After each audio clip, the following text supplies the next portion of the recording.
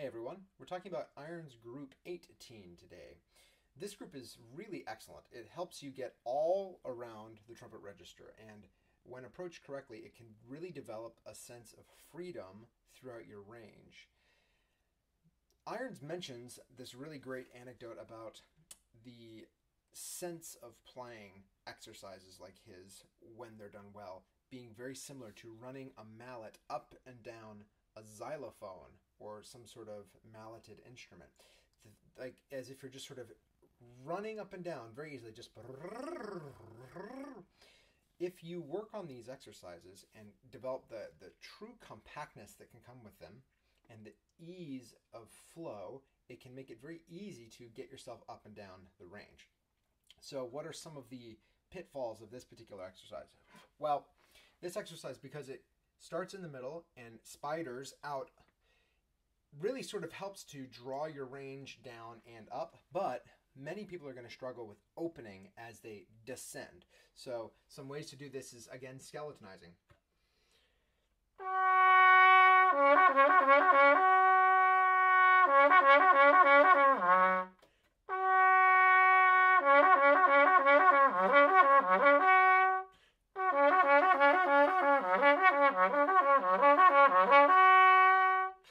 So just spending time bouncing back and forth between your middle note and the low fundamental is a really great way to do this. Then going up and coming back to the F sharp is another challenging skill.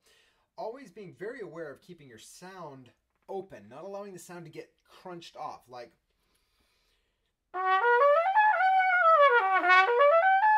we don't want to go da dee dee. It's in da da da da dee, ba da da da dee da da da da.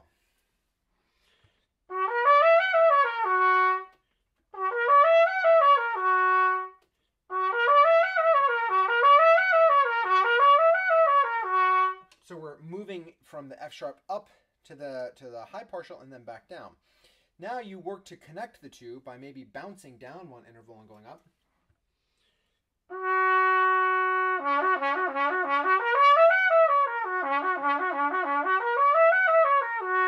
And now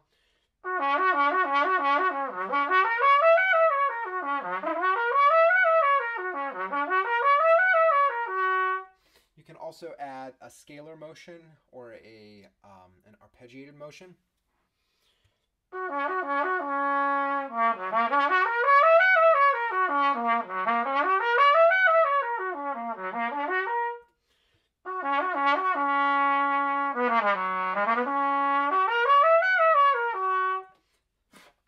So that's the challenge to getting down to the F sharp and back up to the upper F sharp, or whatever harmonic series you're on. Now the ending, if you're playing this exercise and you have it where you can really flow through it, the ending should just sort of be tossed off.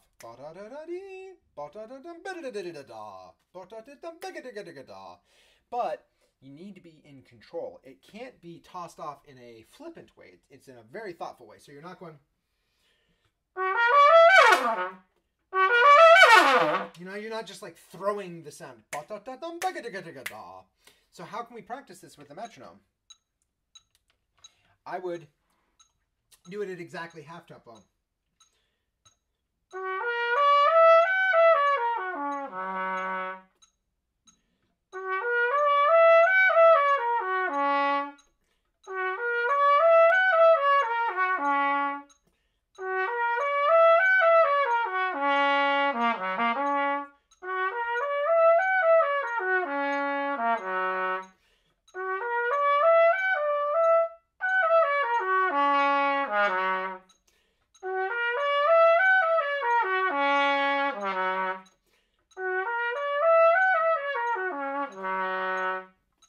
And then add the tempo to where you're at a.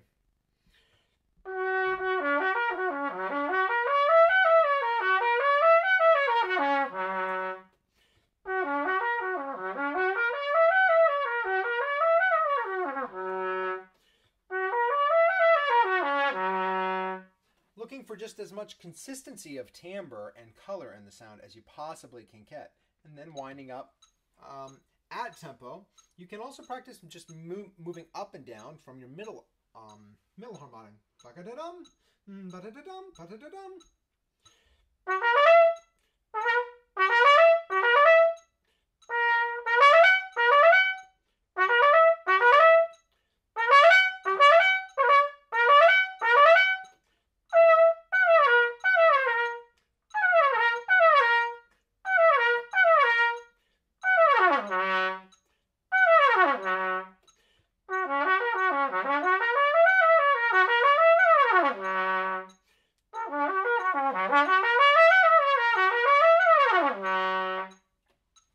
Okay, so those are some thoughts and ways to practice this. Just remembering to continue with as much flow in the exercise as possible, and trying to keep the sound as similar to your middle range in both your upper and lower ranges. Keeping it open, keeping it warm. Adding some articulation to this could also help if you're really struggling, but like so that might sound like.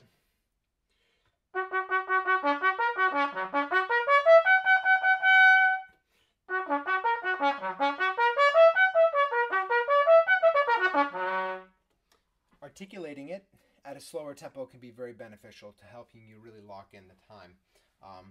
Anyway, hope these help, and have a great day.